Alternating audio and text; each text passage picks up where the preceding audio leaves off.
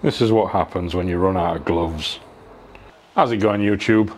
Right, we did a few bits in the last video. We've got to carry on now. Now we need to do the bull bar, the side steps and the rear bumper. We've got the Raptor, so we're going to cover it with that, but we've got to get it prepped first. Well, the first job is I need to have a tidy up here and make a bit of room. There we are. I've got a bit of room now so I can see what I'm doing. There's a few things I need to do. I need to prepare this bumper because I want to take these little skirts off there, and there'll be some bits under there that I've got to fill with fiberglass and repair.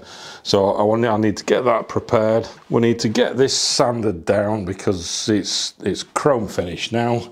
I'll get that sanded down, and because it's impossible to get into all these little edges and stuff like this, I've got some upol grip 4, some adhesion promoter. So all the bits that I can't get to sand properly, in theory, this should get in those little gaps. Then it's got something to stick to. Right, as you can see, these side steps are a bit rough as well, so I've got to strip these right down. I need to drill out these rivets, take off this checker plate at the top, then I can get all this rubber out. This is hanging off anyway. So I'll take it all out, strip it all down, then I've got to sand these bits down, sand it all down, clean it up, and then they can be Raptored as well. So, but I think what I'll do first is we'll have a look at this bull bar, see if we can get that done, because I think that'll be like a kind of Raptor on its own. And once again, for anybody, if they've not seen the last video, I've got the Raptor. I bought the wrong one. I've got the tintable one, so I need to add some black to it. We'll have a look at that later. It comes in these little bottles there. We've got some hardener, and I put it on this undercoating gun here. So we'll set that up at 60 psi, and then we can spray it on. So we'll have a look at that later. First job is we need to prep this bull bar. Right, I've got a DA, some 180 grit discs, and I'm just going to rough it up the best I can and get in all the places the best I can. It doesn't have to be a good finish because the Raptor really covers very well.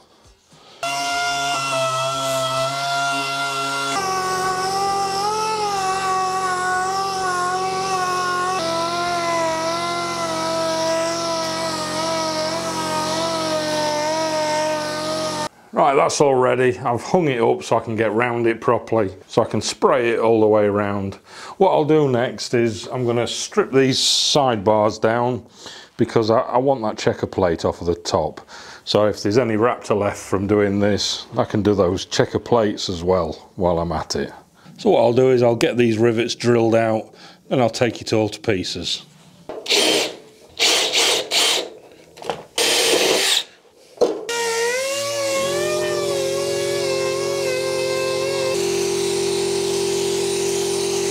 Right, that's everything there ready for spraying. So this Raptor, same as last time, got a gun set up to 60 psi. Right, the Raptor, this is like a creamy colour inside because it's the tintable one. I want black. I meant to buy the black, but I didn't. So I've got some black there. You add 5 to 10% of your colour.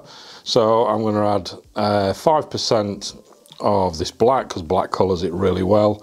And then you've got the hardener. You've got a little mixing cup with a fill line there, so you fill that with hardener, fill it up with hardener, give it a good shake, and put it on the gun. So let's do that. Right, there we are. You can see inside it's like a creamy colour. So I've got 50 ml of black, add that in, hardener to the fill line, add that in, give it a good shake. Right, that's all ready. Got a mask this time. 60 psi, that's on the gun. Let's give it a spray.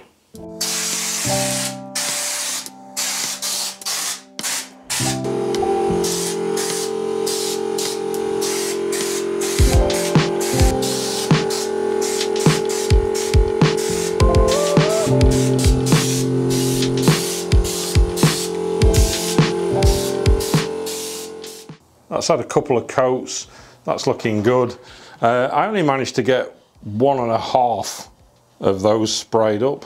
I forgot to say, before I sprayed that Raptor, I put on some of the Grip 4 as well, just to make sure that I'd get into all those corners. I didn't show myself doing that, I forgot that bit. Right, I'm going to leave that for a bit, let that go off, and then we'll have a proper look at it, and we need to get these other bits done next. It's come out good. You can see the texture on it there. Everything's all nice and black. This one's done as well.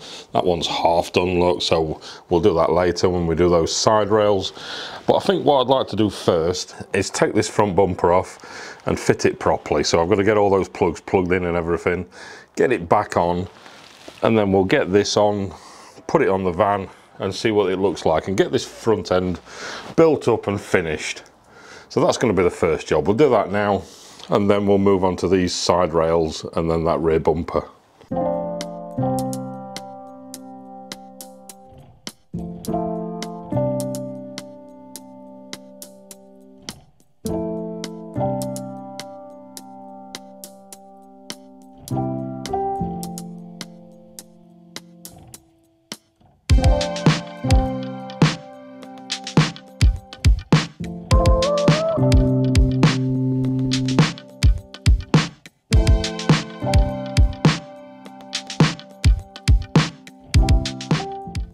Front end's back together and completely finished now. So this is how it looks. I've got it off the jacks so it's at the right height. Obviously there's a big gap. Once we get the new wheels on, that'll look good. That's from this angle. Obviously once we get the wheels on, that'll finish the look. But that's how it's looking so far. Once we get these side rails black as well, that's going to black it all out just nicely. Next job, quick tidy up again, and then let's get these side rails sorted out and take those little skirts off the rear bumper and fill that with some fiberglass filler and get that ready as well.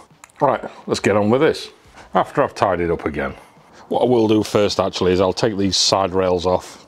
I've got over here a bag of bolts, so I'm going to figure out how to mount these to the van before I Raptor them, just to give me less messing about once they're Raptored. I don't want to be banging them about, because even though this is hard, it takes about 7 days to get to its full hardness, I suppose, so I could damage them. So I don't want to be messing about too much when I put those on the van. I'll get these brackets on first. We can actually have a look then and see how they look on the van and see how they sit as well before I paint them. Right, those brackets took some figuring out. It's on now anyway, so this is how it sits. Obviously these aren't ready, but this is how it's going to sit with the profile of the van. They're going to stick out a little bit, give me a little bit of a step. So I'm going to get the other side done now, get all those brackets set up, then I'll take this off again. I think while I'm under there actually I need to get those bolts out for the anti-roll bar that I sheared the other day. So I'm going to do that as well while it's up. So it's going to be a while for me, but for you it's going to be a few seconds. So I'll see you in the garage with these off, and then we'll get them sprayed up.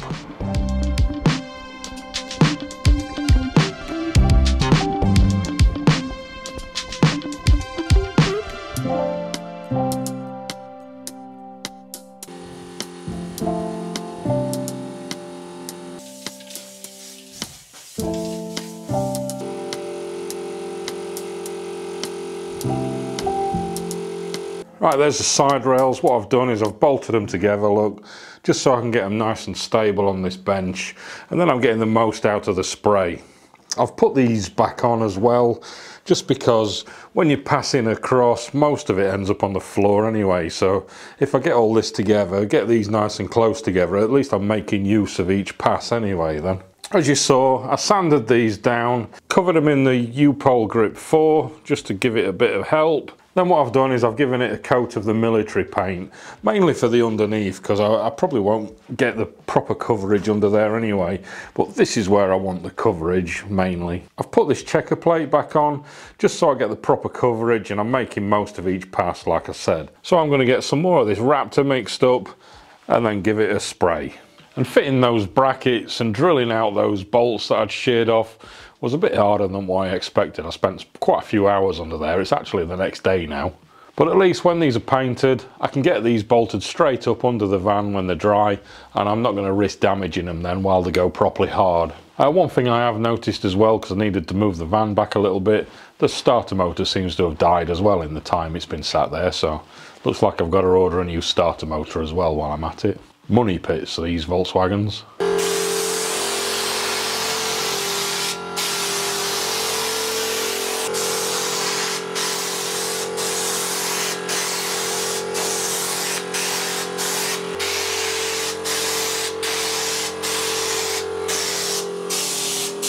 There's those done. They've turned out really well. Right, I'll let those dry, and then I need to get these rubbers back on, so we'll put that rubber back on there. Put some new, I've got some screws to go in there, so I'll put some screws in there and build those back up once it's dry. But they've turned out really well. Yeah, that's a really good finish, that is. There was enough left in the gun as well to do these quarter panels under the lights, so I've done those as well. There's all the side rails built up. I think they've turned out really well. So I've put this checker plate back on. I've put the rubber back on first. I've put some screws in there, you can see, and I've coloured those black. So this is how it's ended up. I think they've turned out really well. Right, what I need to do now is I need to get these unbolted, get them back on the van. Right, we're obviously another day on now, and yesterday after I painted these I started having a look on that starter motor as well. It didn't need a new starter motor, it was the earth cable had broke off, so I've repaired that. That's back up and running again now, so I don't have to change the starter luckily. But what I am going to do is I'm going to fit these side rails now on the side of the van. I'll not video it, I'll spare you me looking like a tortoise on its back for a while, so I'll show you what it looks like when these are on. Right, they're on, so let's have a look at them, shall we? That's the steps on. If I step back a little bit, that's how they look. They're coming out just a little bit further than these tyres. We'll see what they look like once the new wheels are on. That's the height they're sat at. Obviously when the new wheels on, I think that'll lift it up again just a little bit. But I think they've turned out well. If we look at them from this angle as well, I think they suit the look of the van. There's the other side as well, just for some comparison. I think they look good. Right, next job, I need to tidy up this again because I'm leaving a constant mess. And then get on this, get this sorted out. This is going to be Raptored the same as these, and then get that back on the van. I've got a bit of a repair job to do then, because when I bought the van this was all smashed up. This is broke again when I was taking that off, so a bit of fiberglass repair on that. That's the next job. So I'll see you back in a minute once this is all prepped up. I've got all the bumper prepped now, that's all ready for this Raptor.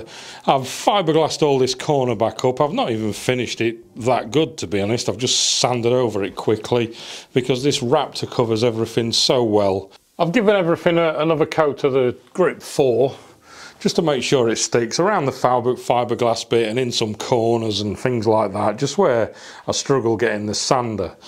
So that's all ready now. Let's get this Raptored up, and then that's the last bit to be done. So I'll get this last can mixed up now.